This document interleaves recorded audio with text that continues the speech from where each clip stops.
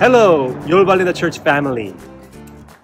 During these very difficult times, we would like to take a moment to give you a very, very special message to all of you. We know this past year has been a pretty difficult one, but we want to encourage all of our church members to be thankful and to think of all the blessings that God gave us in 2020. Let's continue to support each other, pray for each other, and connect with each other. Thanks for your dedication and service to our church. We're continually praying for you all.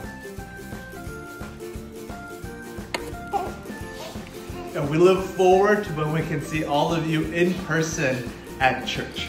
Catch you, DP.